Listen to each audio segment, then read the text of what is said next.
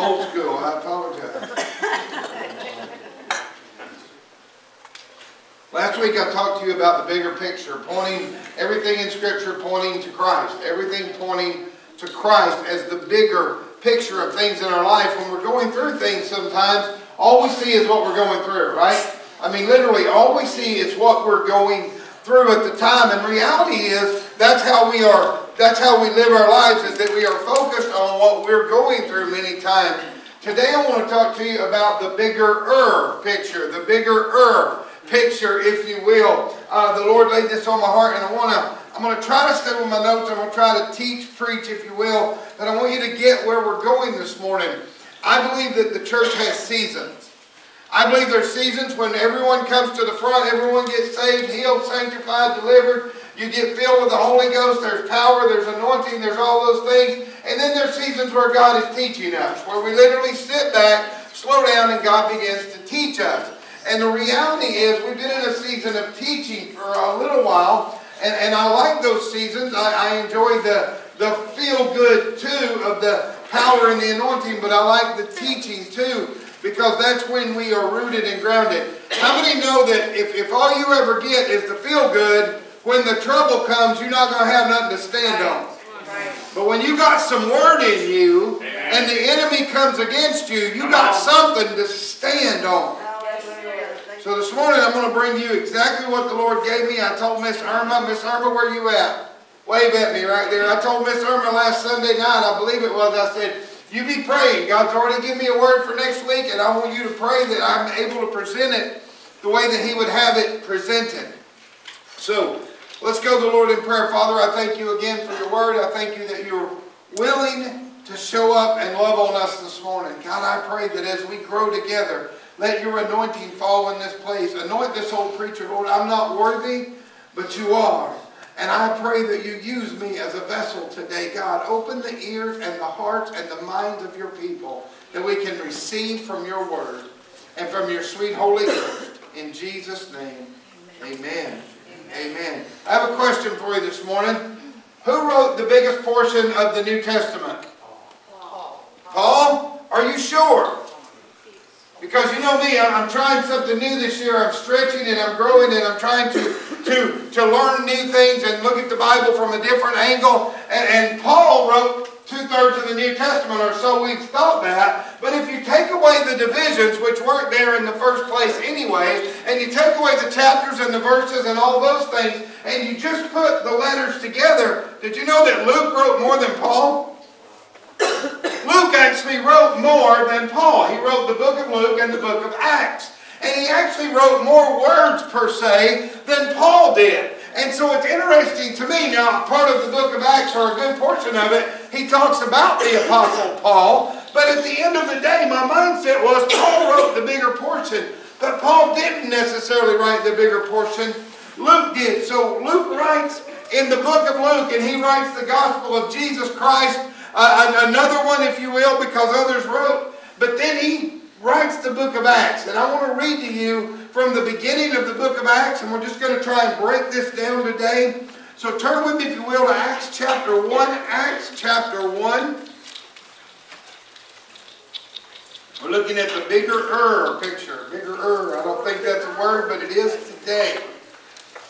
Acts chapter 1. Stand with me for the reading of God's Word, beginning with verse 1.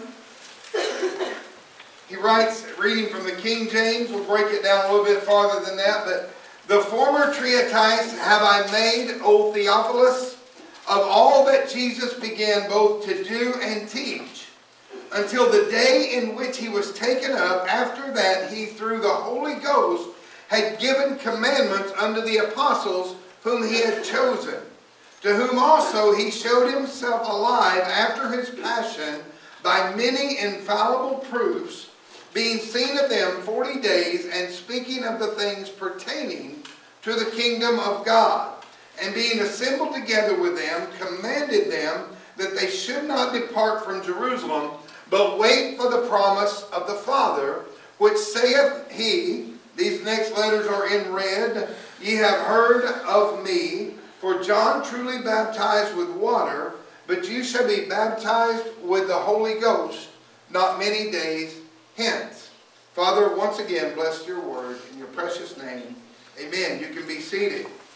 Now he starts saying the former treatise.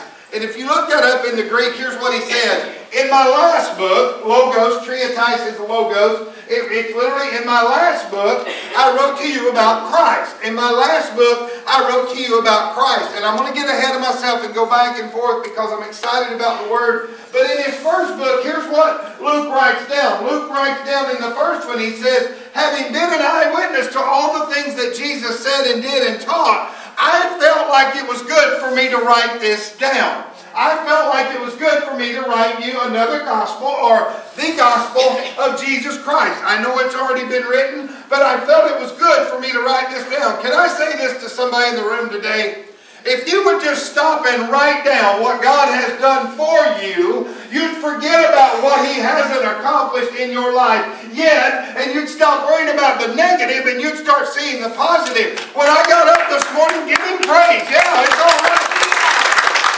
I woke up this morning from the ugly dream I was having last night, and I'm thinking, whoa, what is that all about? And I'm looking at coronavirus moving around and this and that, and the latest and the greatest and all the politics of the world. But I thought, you know what? He gave me air in my lungs this morning. I praise God, I got air in my lungs. I can breathe, I can shout, I can jump, I can run. He gave me a country where I can attend church this morning. Do you know that I am so blessed that I can sit in the house of God with you this morning? You are blessed that He gave you the ability to be here today. And when I start thinking about all the good stuff, it's kind of hard to focus on the negative. David Crowder would have wrote it something like this.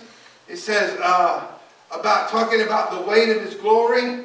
All of a sudden, I am unaware of the afflictions when I'm eclipsed by His glory.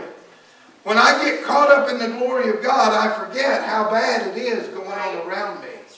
How rough life really is when I get caught up in how good He is. I'll move on. He says, I told all of Jesus in my first book, what He began to do and teach until the day He was taken up. After, through the Holy Ghost, He gave commandments to the apostles, to whom also He presented Himself after His resurrection with many infallible proofs for 40 days, speaking things about the kingdom. Now, for 40 days after He died and rose again, He was walking around the earth sharing with the apostles, and He was telling them things that had to take place. And I begin to think about this, and I don't know about you, and I'm going to get on this for just a minute today. I'm going to try to be good, but I'm not going to make a promise. I begin to think about Dr. Luke. I mean, you know, Luke was a doctor, right? And so Luke was a doctor, and I began to think about Dr. Luke. His job is to take care of people's physical needs, right, Doc? That's your job, is to take care of people's physical needs. But Luke said, you know, I can do a little more than that. I can write about Jesus and the things I saw. I know there's already Gospels, but I want to do that. How many know, think about this for just a minute this morning. How many people in your life have not just done their job, but they went above and beyond? And that's the reason you're here today. Not because they did their job, but because they went above and beyond. Luke didn't have to do anything. He was a doctor. He could have done exactly that. But I'm so glad that there are men and women that don't do the bare minimum. It's not like Liberty Mutual, who will only give you exactly what you need, but they'll go above and beyond and give you more. I am thankful that there are men and women. I'm thankful that there are pastors today that don't just stand in the pulpit and then turn their phone off till next Sunday. I am thankful that there are men and women of God that will mow their neighbor's yard or do whatever it takes to take care of someone along the way. And Luke was one of those guys. Paul writes about Luke, he says, the beloved doctor. Luke the beloved. And I'm thinking, man, how many Christians today do more than's required? Or do they just do enough to get to heaven, right? If I can just get by, they used to say, by the skin of my teeth. Remember, I know you remember this. Lord, build me a cabin in a corner. If I can just get a cabin, if I can just get enough God to get a cabin in the corner, that's all I need, right there. I don't need no more. All I need to do is get to heaven by the skin of my teeth. Where Where is there even skin on our teeth anyway, right? I mean, think about that. But Luke went above and beyond. He said, not only am I going to write, and he's writing to Theophilus, but he's writing to the church, if you will. Anyway, I'll be good. He wasn't content with mending bodies. He wanted to help people spiritually. How many times do we want to help somebody spiritually? And I'm convinced in the world today that if Christians would go above and beyond sometimes, rather than the bare minimum, isn't it nice when one of your employees takes the extra step that they don't have to? Those are the ones, right? Michael Rash from Dillard, I saw on Facebook this morning, he was talking about his job.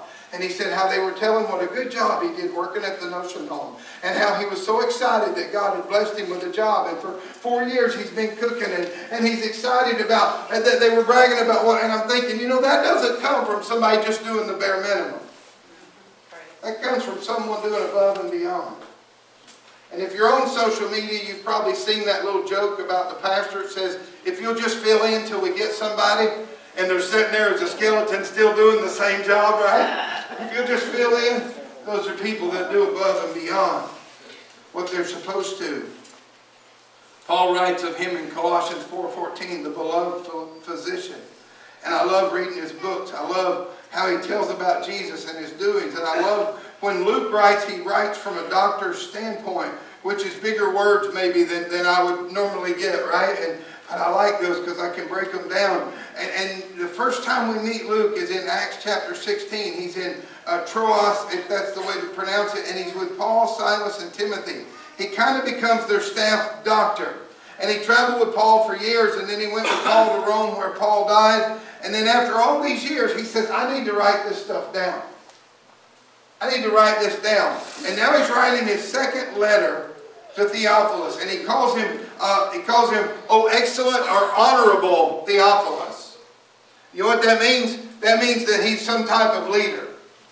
That means he's some type of leader, and he's writing to him. And the only other times that he uses words like honorable or majesty or excellent or something like that is in Acts 23:26 about Felix, and then Acts 26:25 about Festus, the leadership. And he's doing that. But then he writes this story about Jesus. And he's writing about the big picture, right? How many know that Christ is the big picture? Amen. If you've got Christ, you're saved. That's a big, big picture. But here's the thing with God.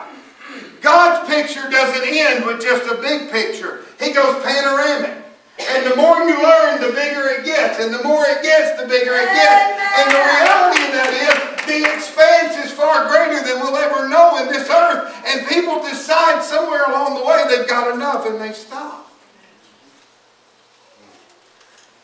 Paul, Luke, 2 years in Palestine. Luke is traveling. He's taking notes of Jesus and of apostles. And he writes to Theophilus. And he says, it seems good to me to write these things down. But he doesn't just write about Jesus. He dedicates the book of Luke to it, the life, the authority, and the miracles of Jesus. But then he sees there's a bigger picture. Luke writes of the Acts of the Apostles. And now notice this when he says this. He's talking about the gifts that the apostles have and what they did, right? That silver and gold have I none, but such as I have I give to thee in the name of Jesus Christ our Lord and Savior. Take up thy bed and walk. And he's talking about the anointing on their lives. And he's sharing about the birth of the church, if you will. And he talks about Paul more than any other. But Paul writes this.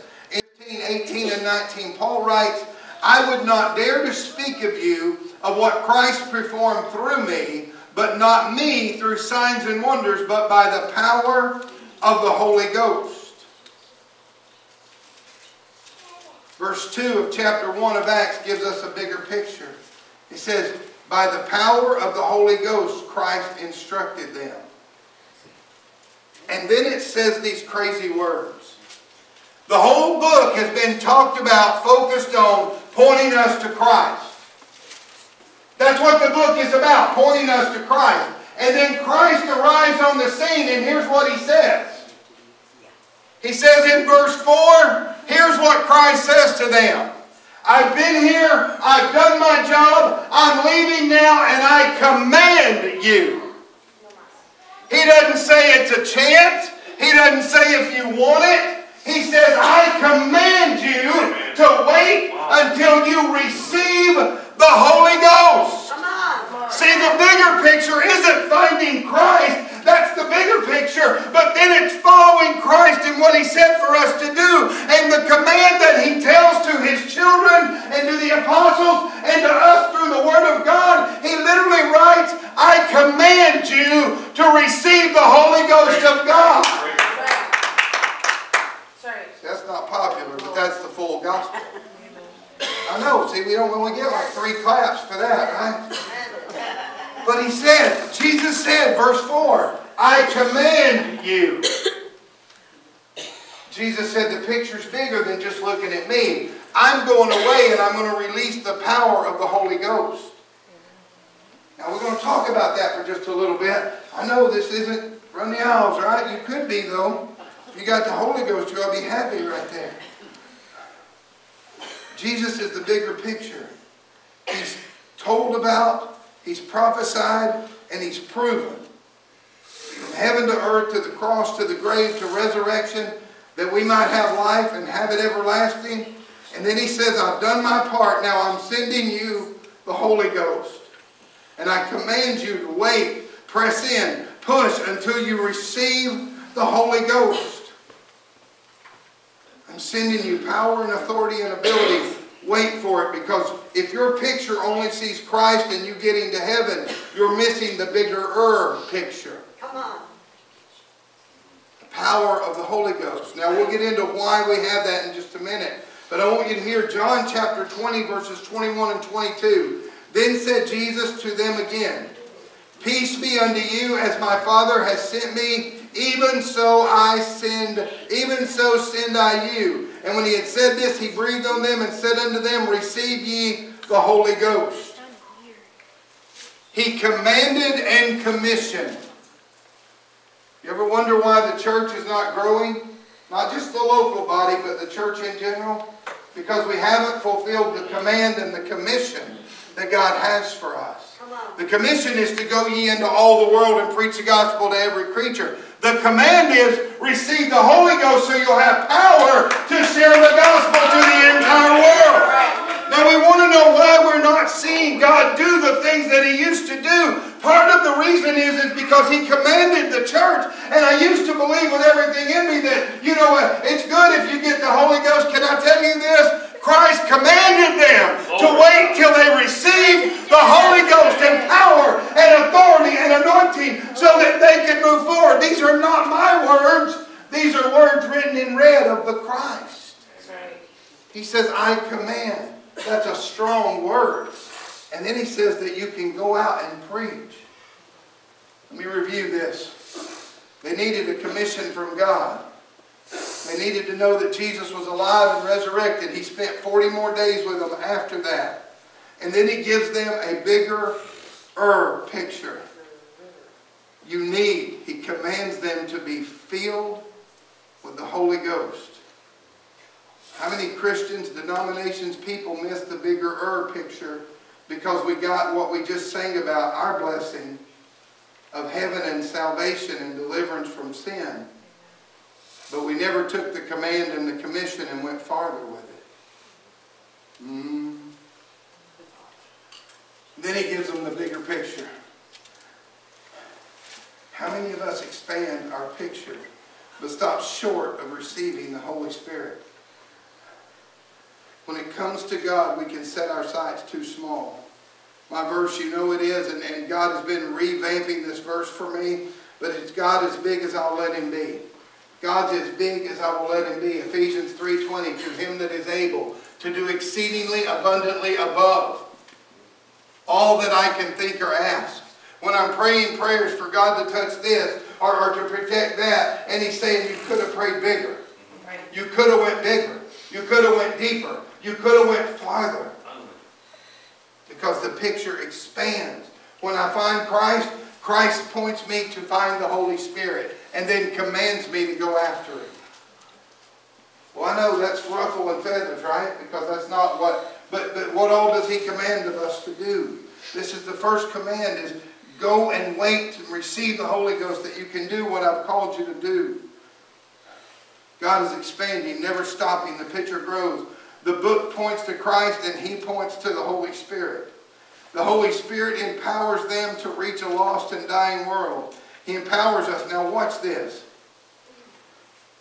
Why do I get the Holy Spirit? So that I can point the world back to Christ. Amen. Why would I lay hands on the sick and them recover? It's not for their healing. That's superficial. That's in this world. It's that someone will see and want the Christ that gave me the Holy Spirit for that to happen in the first place. Now, when I don't lay hands on the sick because I'm not filled with the Spirit of God, then someone is missing the miracles and signs and wonders of God, and they're not receiving what they can receive because I did not accept the command and the commission God gave me. Why am I supposed to lay hands and cast out devils? It's not to say, look at what I did, but it's to point men and women to Christ. Why is the Holy Spirit here? To anoint us with power to reach a lost and dying world. How do we reach a lost and dying world? We can make every program on planet Earth, but if we don't have more Holy Ghost in us. And I like this word. I like this word, Brother Mark, Pastor Mark, the other Pastor Mark. I like the word feel. God's been rattling my cage with this word. You know why? Because you can't be caught up with things in the world if you're filled up with Christ and the Holy Spirit. Every part of me that is void of Him is an open hole for the world to get in and dig in and make a plan and start guiding me in the wrong direction. Why does He say you must be filled with the Spirit? Because when I'm filled with the Spirit, I can complete the commission that He has for me. I can do what He's called me to do and to go and see what He wants me to see. He says literally, John baptized you with water, but I'm going to baptize you in the Holy Spirit. Acts chapter 2, verses 1 through 4. I'm on page 5 of 6. Almost done. When the day of Pentecost was fully come, they were all in one accord in one place. And suddenly there came a sound from heaven as of a rushing mighty wind, and it filled all the house where they were sitting, and they appeared unto them cloven tongues like as of fire, and it sat upon each of them, and they were all filled. They were all filled. They were all filled with the Holy Ghost and began to speak with other tongues as the Spirit gave them utterance. You will never make me believe in my studies that the first initial evidence of the baptism of the Holy Ghost is anything more than speaking in tongues. It is the initial evidence. I will believe that till the day I die unless God Himself reveals something different to me. But if I think that being filled with the Holy Ghost is about speaking in tongues, I've missed the commission and the command of Christ Jesus, because the commission and the command of Christ Jesus is that I am to be filled up with the Holy Ghost of God, working miracle signs and wonders through Him, that the world might know that Christ is the Savior and that they might accept Him. Why do I need the Holy Ghost? Because the world is dying and going to hell, and I need the answer inside of me. The bigger picture is to be filled.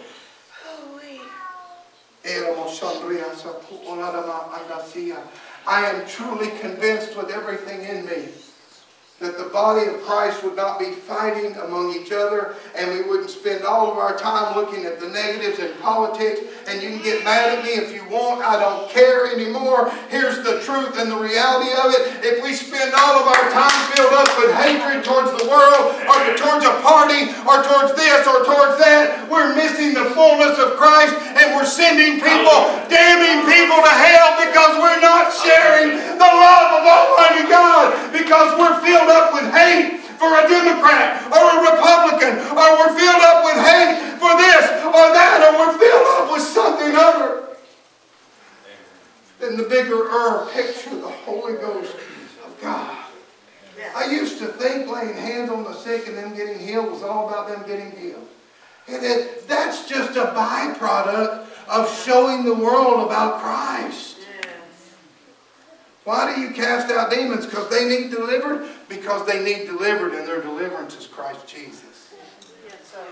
Why do we preach the fullness of the gospel? So that people might find and be delivered and set free, that they might go out and share that old story that they heard. Page 120 of the Red Bag. Hallelujah. See, I worry so much sometimes about the miracles, the signs, the wonders, the prophesying, and all those things. And every one of those things, the whole Old Testament points to the Christ. Christ points to the Holy Spirit, which points everyone back to Him. And if I don't get Him, I miss the bigger picture of fulfilling my commission to reach a lost and dying world. You ever wonder why your life's in misery 24/7, 365 years? Can't seem to come out of it? Because you're filled up with the... I'm the preacher, not you. You have to touch right now. I love you, shut up. I'm just teasing. I'm just giving you a hard time. Sonia, I'm so glad you're back with us. I love you. I love you guys. Thank you. But reality is this. If I'm not filling myself up with the Holy Spirit every day, then lust creeps in. If I'm not filling myself up, addiction creeps in. If I'm not filling myself up, then everything on planet Earth creeps in. Hate, anger, politics, stress, fear, anxiety, worry. But when I fill myself up with the Spirit of God, I don't have room for anything else, because why do you think He didn't say, and be ye half full of the Spirit of God? Half full, that's not a word, is it? Filled, half filled. Why didn't He say, be ye 3/4 filled? You want to lose weight? Be hungry. Because if you're filled all the time, you're not going to lose weight. Because your mind will tell you you're hungry all the time. Somebody say amen. Amen. Why do you need the Holy Spirit? So I can be the fullness. First of all, I need it because it was commanded by Christ Jesus that I be filled with the Holy Spirit of God. And we have denominations that will deny the power of God, and we have Pentecostals that are less than half filled with the Spirit of God anymore. They spend more time fussing and belly aching and complaining about everything around them. And the Holy Spirit spoke to me very clearly. You'd stop doing that. If you were filled up with me, you wouldn't have time for all the garbage. And I'm like, but Lord, He went, yeah, that but comes from being not filled. Because my promises are yes and amen. And He says, I want to give you gifts. I want to give your church gifts and power and anointing. You know why the Holy Spirit spoke through you this morning, through the tongue of the interpretation, that my word is here, receive my word? You know why? Because He wanted you to understand this, that there's a bigger picture than just being saved. There's a bigger picture than just being saved. And while you might be saved and you're tithing and you're doing it all right and your life is going smooth, those around you's lives are falling apart. And God commands us to be filled with the Spirit of God so that those around us. Yes. Luke 24. Again, Luke. Gosh, I love this guy. Jim Nelson, I love Luke. That's okay. I can preach from him. We don't like Proverbs anymore. We don't like James, but we like Luke. And that repentance, Luke 24:47, and that repentance and remission of sins should be preached into His name among all nations, beginning at Jerusalem. And you are witnesses of these things. And behold, I send the promise of my Father upon you. But tarry ye in the city of Jerusalem, Jesus speaking, until you be endued with power from on high. Woo! Yeah. Praise God. None of this scripture that is talking about this relates to salvation. It relates to being filled with the Spirit after salvation. In fact, in the book of Acts, they asked this question: have you received? You believe.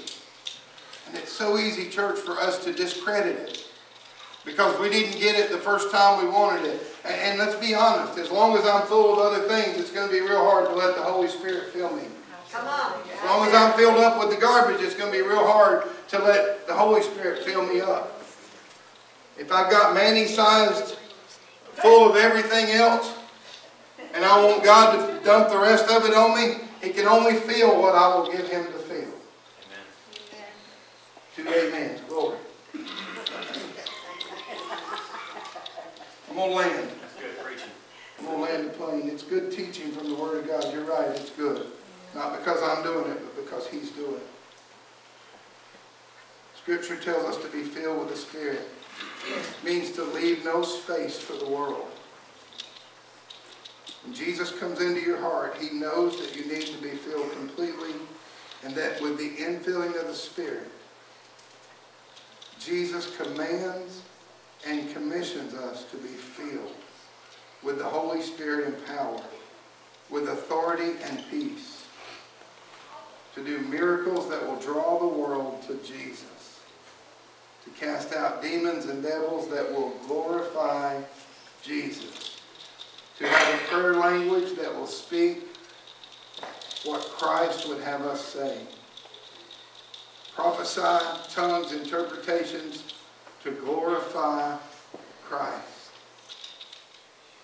What is the bigger picture? Christ. What is the bigger picture? To be filled with the Holy Ghost of God. To finish the commission that he gave us. Amen. Yes, Lord. But wonder why when you witness to somebody that there's nothing in them that is stirred. But when you're anointed of God to speak to them, and you're filled up with the Spirit of God, the Holy Ghost goes before you, prepares their heart, and he speaks to them. And then when you open your mouth, they begin to be stirred, not by your words. As I've said many times, you could be reading a Betty Crocker cookbook, but when the anointing of the Holy Ghost. How many got saved in a church service and can't remember what the preacher said, but you know what your heart was saying? Amen. All you know is what the Holy Ghost was speaking to your heart, and you wanted to run to that altar. I remember when God said to me, it's time to come home, boy. Hallelujah. Because I remember the Holy Spirit, and I remember all my arguments. And without Christ, you can't be filled with the Holy Ghost of God. You have to have Christ first. But he commands them. Hallelujah. In the beautiful doctor's book, he commands them. Be filled with the Holy Ghost of God. I believe you will receive that with the evidence of tongues, a prayer language, not necessarily tongue and interpretation, but a prayer language. And I believe when you do that, if you allow him to continue filling, you know what that means to be baptized in the Holy Spirit? It's not baptizo, it's baptizo, I think. You can correct me on that. Seriously, look it up for me at some point, because I'll forget. But one of the words means to be dipped. The other means to be continually dipped until there's a transformation. In other words, you dip a pickle or you dip a cucumber in water, you bring it out, it's a cucumber. But you continually dip it in vinegar and it becomes a pickle. It becomes something different. Baptizo means, I believe it's baptizo, means, the word means that to be filled until you are changed. You want to see the world reached for Christ? Be filled with the Spirit of God. And if you've got the indwelling of the Holy Spirit, I pray that everyone in this room does, but if you don't, you need that. And you can pray a prayer like this. You don't have to pray. So tired of hearing people say you have to pray a special prayer. If you love to pray a certain prayer, pray it. But let me say it like this.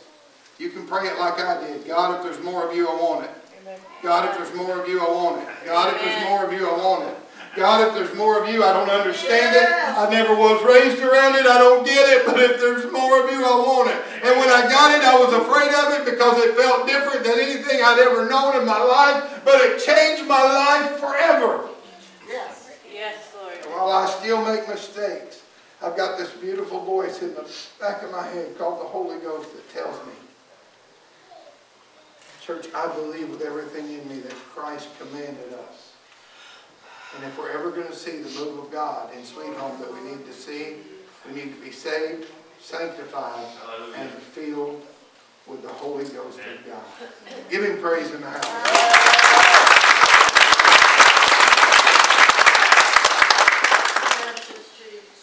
I think I've got a minute left. There we go.